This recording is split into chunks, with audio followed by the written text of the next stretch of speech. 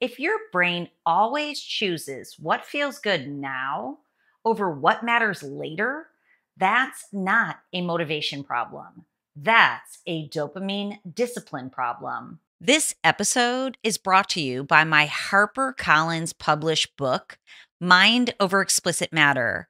Learn how artificial stimulation miswires your brain and what you can do to rewire it back to purpose, intimacy, and connection. Go to drtrishleigh.com/book. We live in the most overstimulated environment in human history.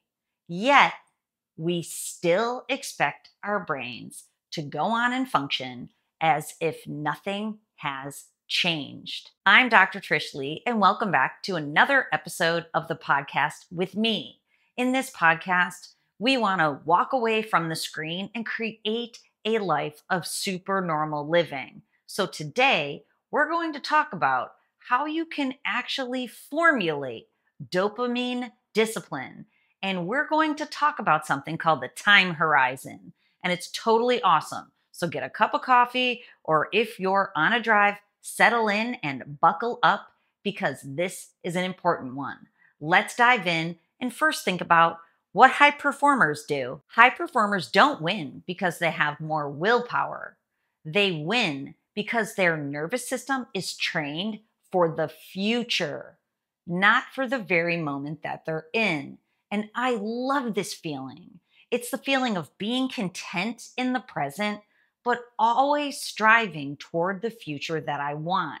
I want you to feel that feeling too. Okay, so dopamine discipline is the practice of rewarding your future self instead of indulging your present impulses.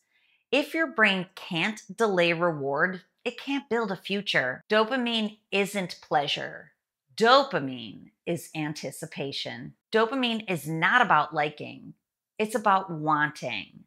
Robert Sapolsky put it that way. When your brain is constantly flooded with novelty, from scrolling, hypersexual stimuli, from algorithmic content that's engineered to hijack your brain, it learns something very dangerous. It learns that reward should arrive immediately without any effort.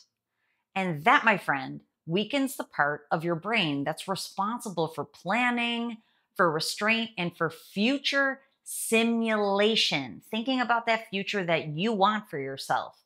That area is the prefrontal cortex. It's also known as the PFC.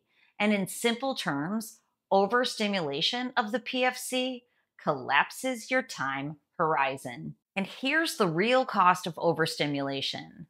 You stop caring about your future self. You still want a better life, but your brain can't feel it strongly enough for you to work on it. That's why people feel driven, but disconnected. So this will make you feel busy, but unfulfilled. Motivation will be inconsistent. The problem is when a person can't find a deep sense of meaning, they distract themselves with pleasure.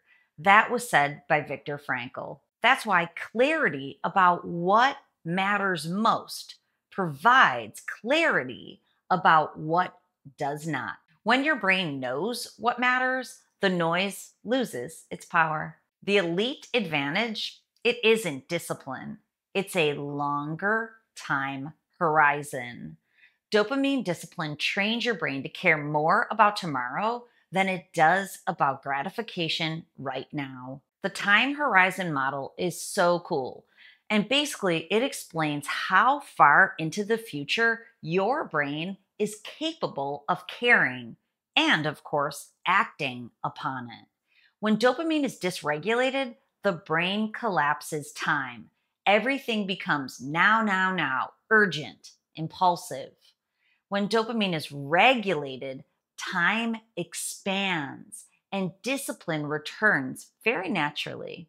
Okay, so it works this way. Let's start with level 1.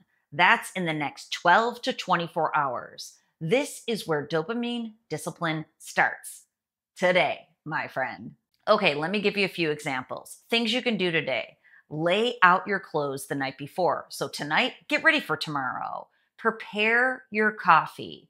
Easy peasy. Get things ready so tomorrow when you wake up, it's ready for you. Use this little trick. Clear your desk tonight, each night before you leave. I was known for this back in my university professor days. And guess what? I still do it every single night, even though I've worked for myself and from my home office for over a decade. It's a game changer. Future self, you're important. This office will be clean tomorrow when you arrive. These are small acts, but neurologically, they send a massive signal. You tell yourself, my future self matters. Okay, level 2. Now, once we get through the first 24 hours, now we're working on 7 to 30 days from now. Your brain begins to expect delayed reward. Next week and for the next month, your brain is going to get into the cerebral groove, pun intended. This is what we're going to do. Schedule your workouts, then do them. Plan your meals. You have coffee prep down. Now go bigger. Get a few meals planned for the week. Block out time for deep, meaningful work. Remove any apps that you know are a problem before they become a bigger problem, especially explicit matter. Expectation is everything when it comes to dopamine and dopamine discipline. Now, level 3. Once we get through the next month, then we're thinking 3 to 12 months out. This is where motivation stabilizes and it feels amazing. It gives you a sense of accomplishment, discipline, and peace that you could not appreciate until you have it consistently. So these are the things you can focus on. Automatic investing, creating financial peace by having everything organized, skill acquisition, learn something new and spend time each day doing it. Physical training goals. Effort starts to feel satisfying again. The things you're doing lead to a better future self. Then, of course, we have level 4. This, my friend, is elite brain function. It happens over the course of years. This is the foundation we're working toward building. If you've been listening to me, you've heard me say it time and time again.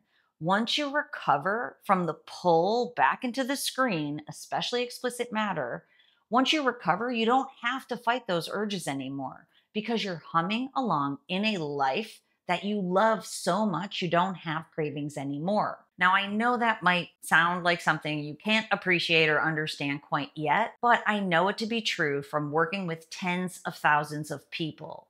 When you have meaningful goals and meaning in the future, it keeps leading you forward. So here's some examples that will happen over the years to come. Financial independence, family leadership, think matriarch like I'm working on. Health decisions that compound like compounding interest. They build more and more over time. Overstimulation absolutely destroys this level. It makes it so you can never get to your full potential. Dopamine discipline restores it. Sam didn't lose his ambition. He lost sight of his future. When Sam, the first explicit matter client that I ever helped and the main character in my book, Mind Over Explicit Matter, when he first fell into the screen, nothing looked broken on the outside. He still had goals. He still talked about someday. But neurologically, under the surface, something subtle and devastating had happened. Sam's brain stopped reaching forward. He became present oriented, not because he was lazy, not because he lacked discipline, but because his dopamine system had been trained. He had trained it inadvertently to expect reward right now, not later. So you know what happened, right? The dishes piled up. His work was always put off until tomorrow. His body felt heavy. His mind felt scattered. And planning, even for the next week, felt strangely exhausting. But what Sam didn't realize was this. Every time he chose instant stimulation over effort, his brain quietly learned a rule: the future doesn't matter. Over time, Sam stopped making small promises to himself, not because he didn't care, but because his brain no longer believed that those promises would pay off. That, my friend, is the real true cost of explicit matter. It doesn't just hijack desire, it collapses time. And here's the empowering part though, because this is where hope returns. Sam didn't recover by forcing motivation, he recovered by restoring his time horizon, one small future protective action at a time, one signal to his brain that said, my future self matters again. And when the brain relearns that, discipline doesn't actually feel like discipline anymore. It feels like coming home to your true self. That, my friend, is what I want for you.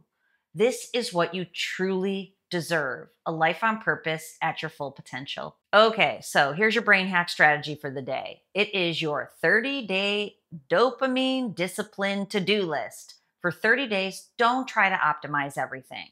Do one thing: remove inputs that reward you instantly, and instead replace them with actions that reward your future self. So remove algorithmic scrolling, the doom scroll. Remove sexual novelty, explicit matter.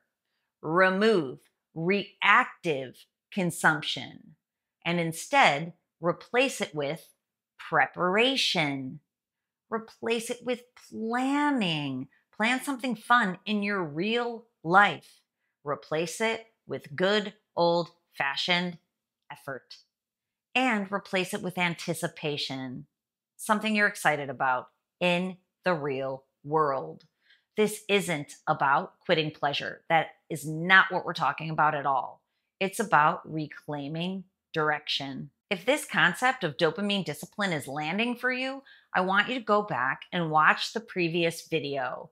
It's called The Neuroscience of Building Unmatched Self-Discipline. That video explains how discipline is built in the brain. This video shows you where to apply it toward your future self. And guess what? They work together. Discipline without direction turns into burnout. Direction without discipline turns into frustration. When you combine the two, you stop fighting your brain and you start training it. And if you want to know whether your brain is currently wired for instant reward or future planning, that's not something you guess.